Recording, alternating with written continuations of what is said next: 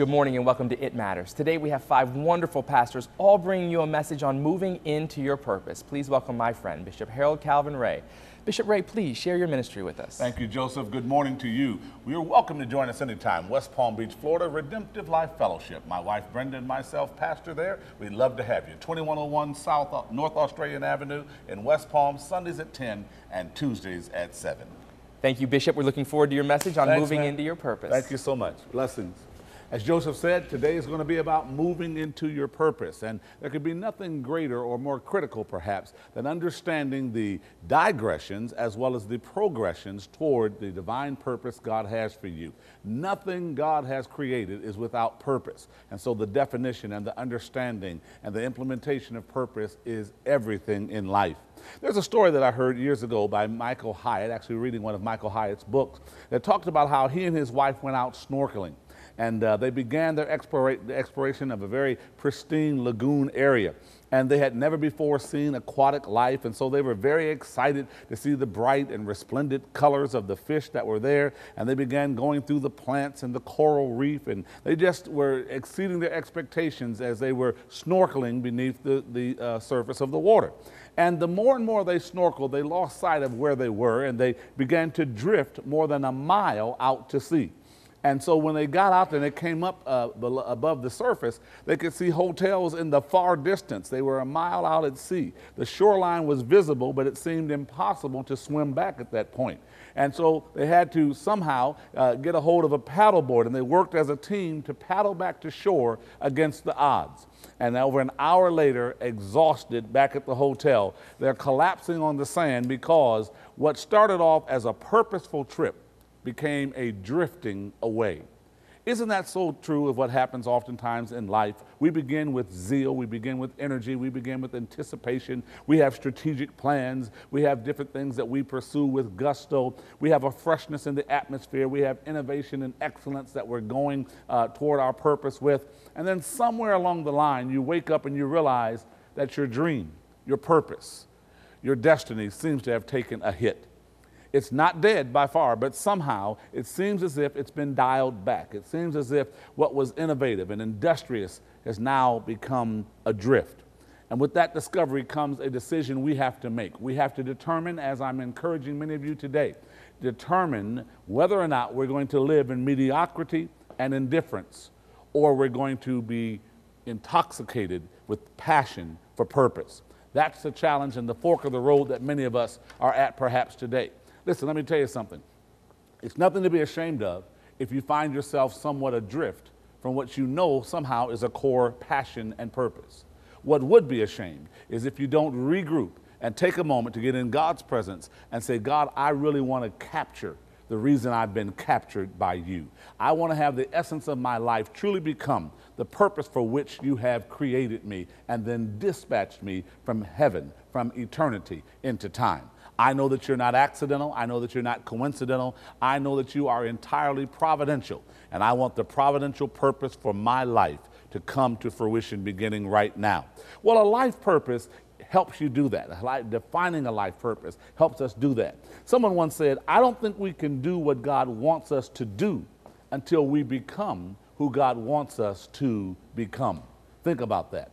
That's critical, and that's why we begin to look at defining a life purpose. What is the real reason I actually exist? That's what purpose really is asking. That's what the question of purpose is. What is the real reason that I exist? How do we decide that? Well, we have to talk to God in prayer. We have to search scriptures. We have to really hear God. And then we have to follow, to some degree, the signals of our passion.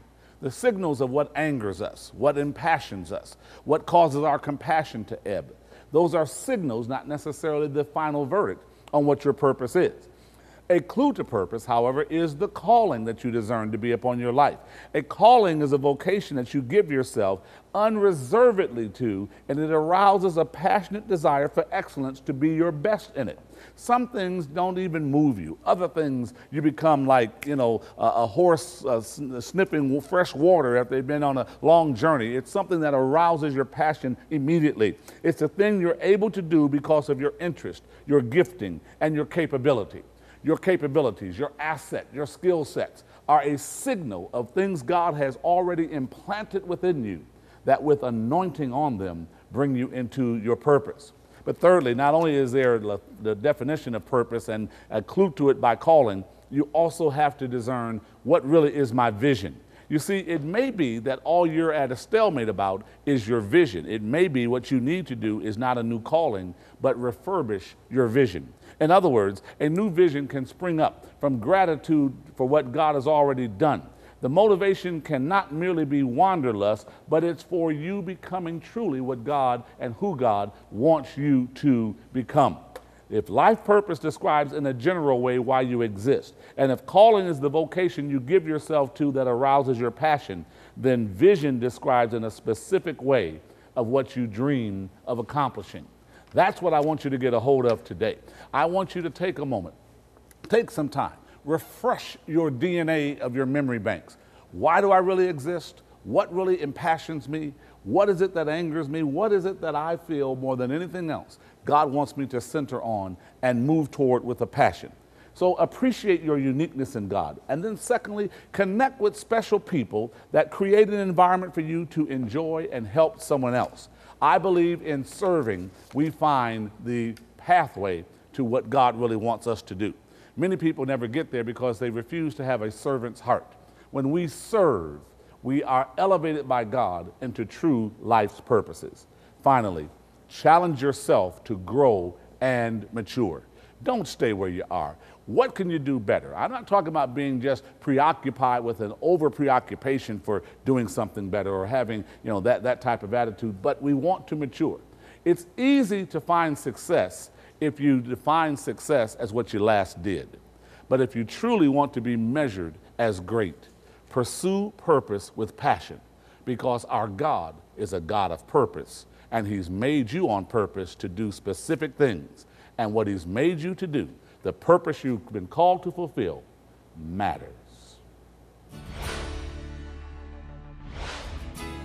Please welcome my friend, Pastor Gregory Williams. Pastor Williams, please share your ministry with us. We are the Holy Faith Missionary Baptist Church. At 11 o'clock service we have on Sundays, and also Tuesday we have our Bible study at 7 o'clock. We'd love for you to come out and smile with us for a while. Thank you, Pastor Williams. We're looking forward to your word on moving into your purpose. Absolutely. Thank you very much. What a phenomenal message here. What a great day to talk about the purpose that God has before our lives.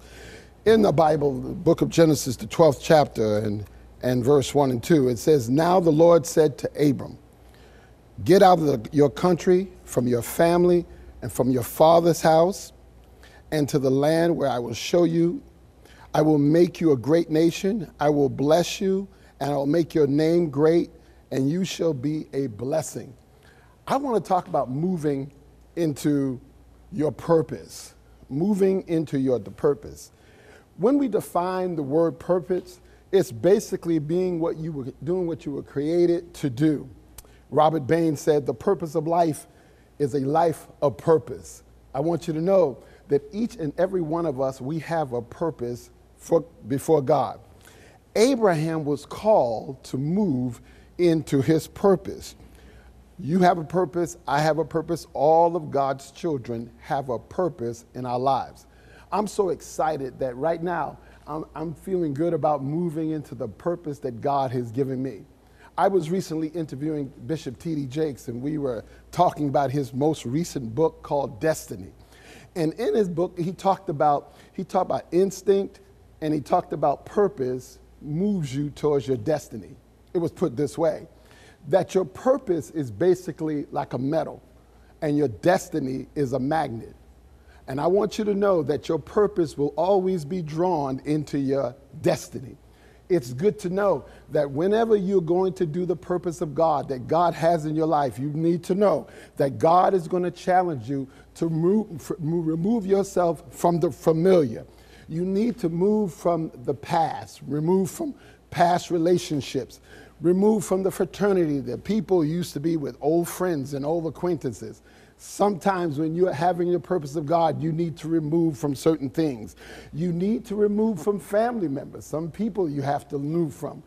Lot was challenged to move. God told him, Lot, you need to come out of Sodom and Gomorrah. His wife decided to look back. When it's time to move on the behalf of God, you can't look back. You have to keep on moving. When I think about my life and when I think things over and how God has brought me, when he took me from Long Island, New York, so many years ago, and I am now here, I didn't know that God had a purpose for me to do the things that I'm doing today.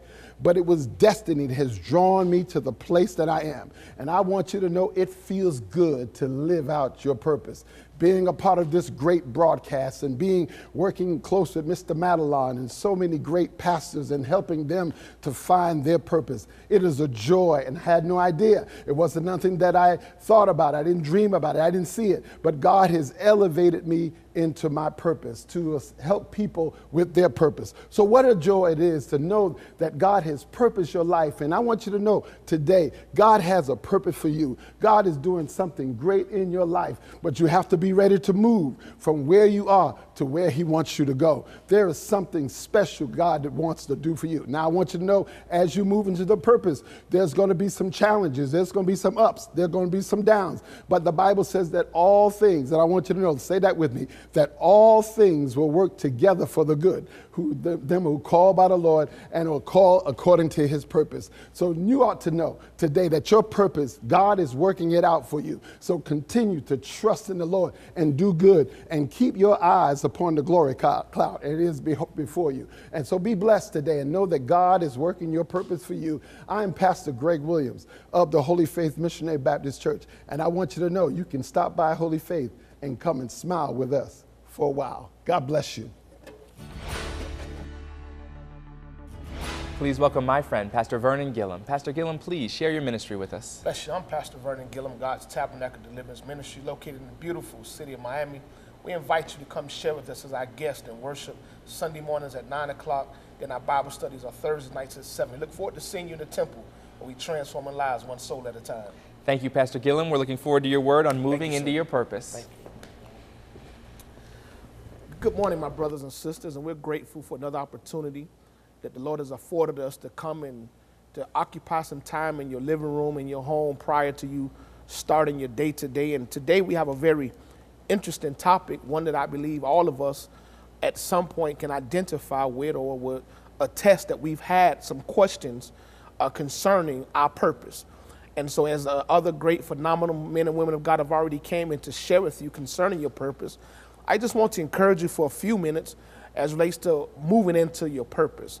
Have you been that person sometimes finding yourself asking God, why am I here? What am I on this earth to do? What is it that I'm supposed to be doing, God? Because it doesn't seem as if though my life makes sense to me based on the circumstances and the calamities and the challenges that I'm facing. I want to share with you that in order for you to understand your purpose, you got to be able to first know of the man who gave you the purpose. The Bible says, for God knew you when you was conceived in your mother's womb. He knew the very hairs that was on the top of your head. So it's impossible for us to come into our purpose without having a relationship with the Redeemer. We look at the word purpose. It is simply said it's a word that means anticipated outcome. It's an anticipated outcome. That means there were some things about you that God had already anticipated that was going to take place so that he will put you in a position that he can get the glory. Sometimes, my brothers and sisters, we're often hesitant. We often have reservations about trying to move into our purpose because we're often in prisons to other people's perceptions.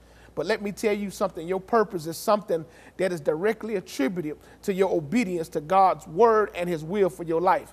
In other words, when you're in God's purpose, that means there's something about you that has to die. There's something about your way of thinking that has to change. There's something about your way of believing has to change, and your perception about life has to be able to match up with what God believed for your life. I know it's not easy. I know sometimes it's hard to move beyond our dark clouds. But let me say this to you, that everything that you go through is working towards you moving into your divine purpose. Nobody can fulfill your purpose but you.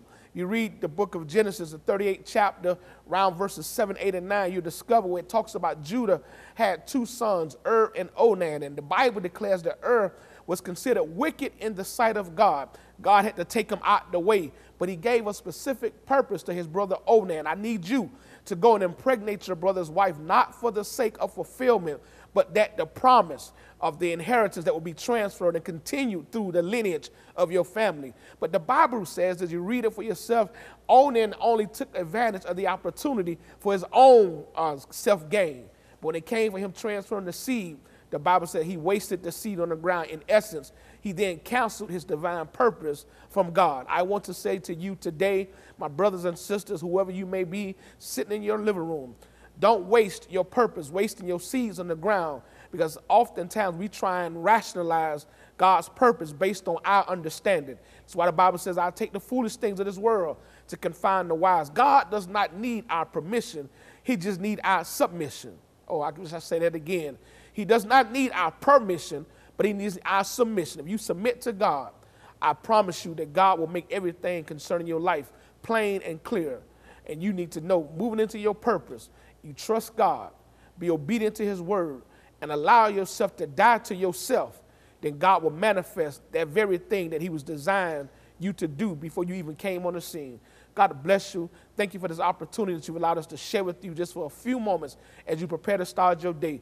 But remember, it matters.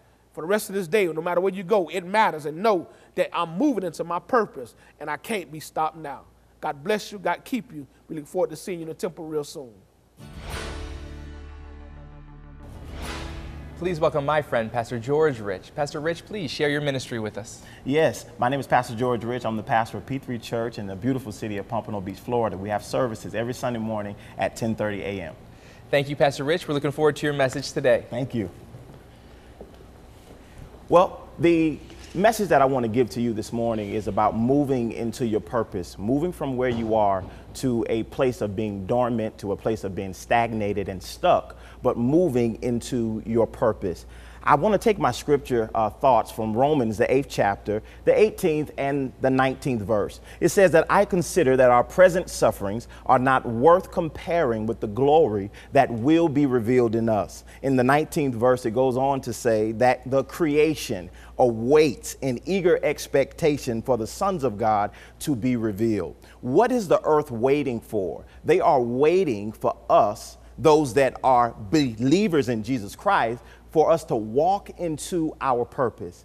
I believe that one of the greatest attacks of the enemy in this day is to rob us of what our purpose is. Because if we don't know our purpose, then we won't know our identity. And anybody that does not know who they are, they lack the influence and they lack the power. But when you know who you are, then you know what your purpose is. So for the next few moments, I just want to share with you the thought that my purpose is waiting on your arrival.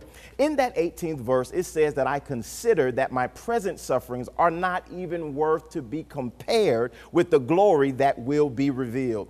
Something interesting here that the Apostle Paul shares is about our sufferings. He says that present sufferings. To say present oftentimes will imply that there is past and there is future. See, even if you are a believer, you will have times of sufferings. Some of us calls it trials. We call it tribulation. We call it storms. But whatever your suffering is, it is only for a moment. And God will use all of your sufferings to work together for your good. In fact, in the same 8th chapter of the book of Romans, in the 36th and 37th verse, it gives us this analogy. It says, as it is written, for your sake, we face death all the day long. We are considered as sheep for the slaughter. But in all of these things, we are more than conquerors through him that have loved us. Aren't you so glad that God loves you?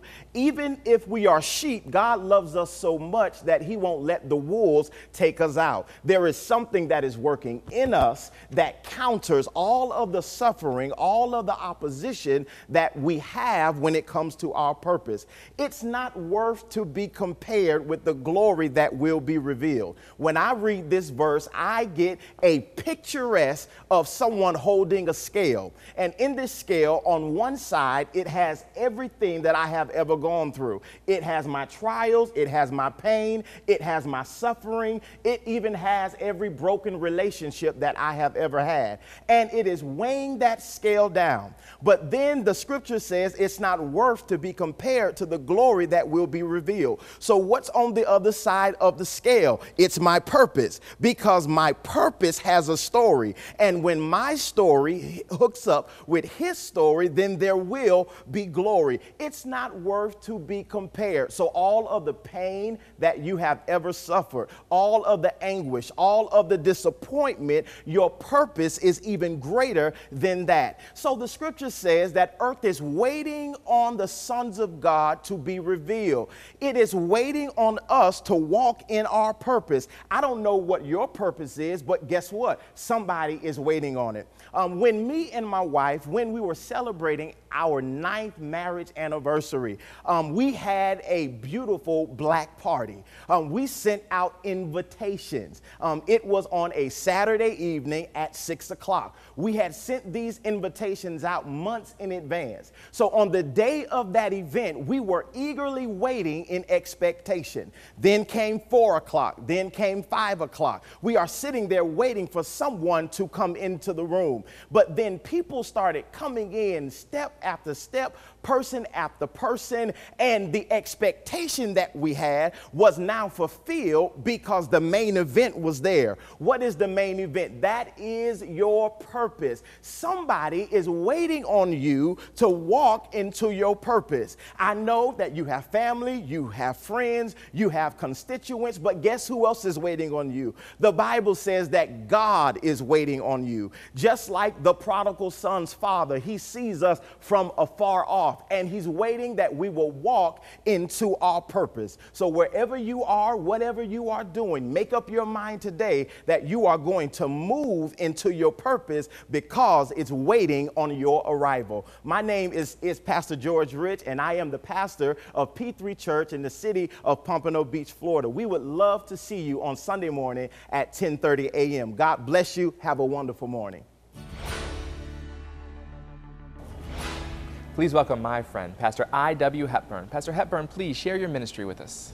Our ministry is the Star of Bethlehem Missionary Baptist Church. We're located in the city of West Park. Our service times are 7:30 a.m., 9 a.m., 11 a.m., and on Wednesday nights at 7:30. We'd love to see you there. Come on by and be blessed. Thank you, Pastor Hepburn. We're looking forward to your word today. Praise God. We certainly thank the Spirit of God present today for the word of God that has been given to us this morning from these wonderful pastors, encouraging all of us to move forward into our purpose.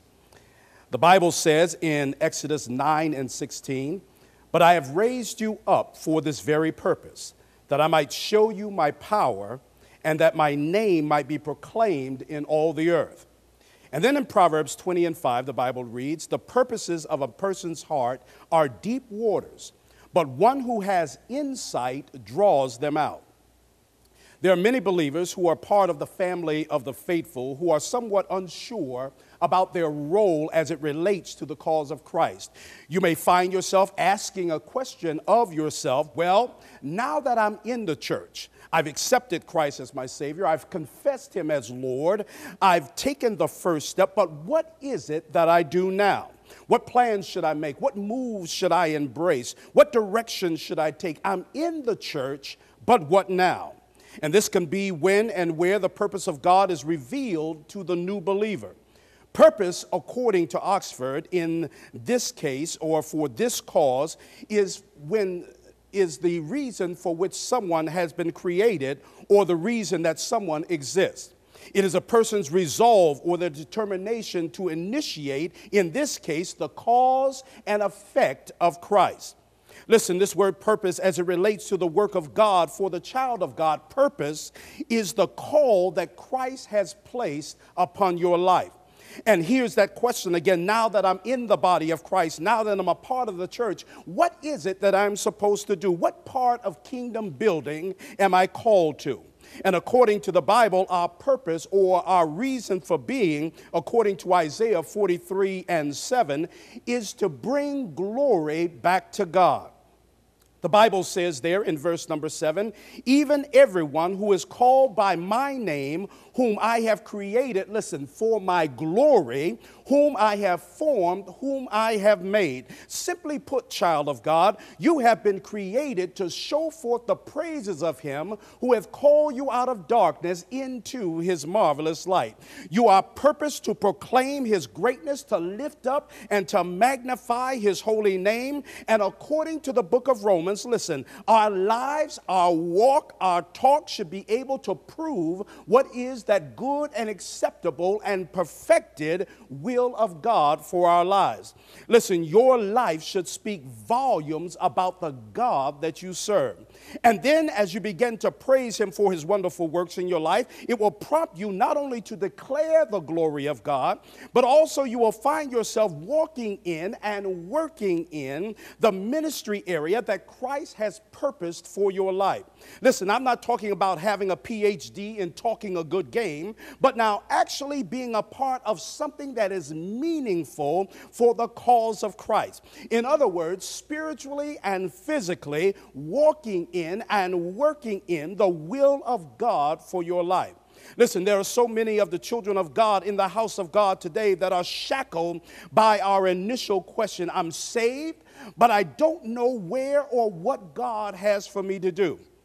And now the problem with that statement is we begin to become somewhat complacent, satisfied, and contented with where we started in Christ.